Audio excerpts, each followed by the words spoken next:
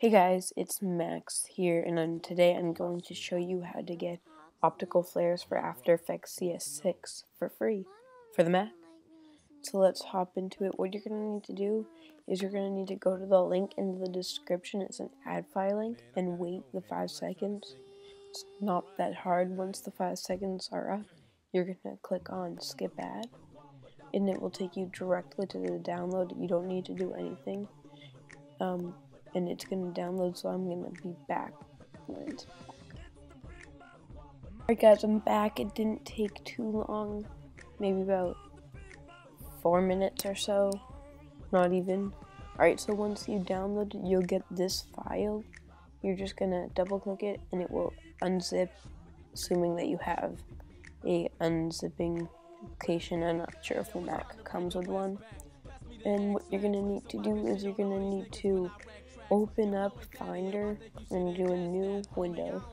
Go into your applications, go into where it says Adobe After Effects, wherever you store that in your applications folder, and go into plugins, and all you have to do is just drag it in. I already have the optical flares, so I'm just going to replace. It won't take long. If I open up After Effects, you can see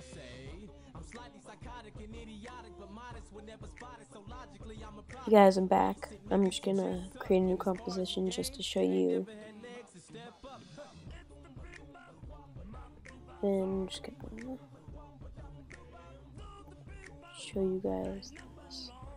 I'll just do a quick thing, make it red. How about right? New. Let's name it Optical, the effect.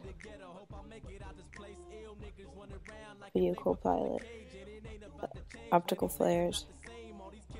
It will open up. You have to go into options and you have all of this. The package comes with Pro Presets and Pro Presets 2. It comes with everything. So yep, you have all of this. Control it wherever it goes. Yeah, so have fun. I know it's been very useful for me, and I hope you guys will like it. See ya. But I ain't really tripping, I be rolling in the minute. Sing it.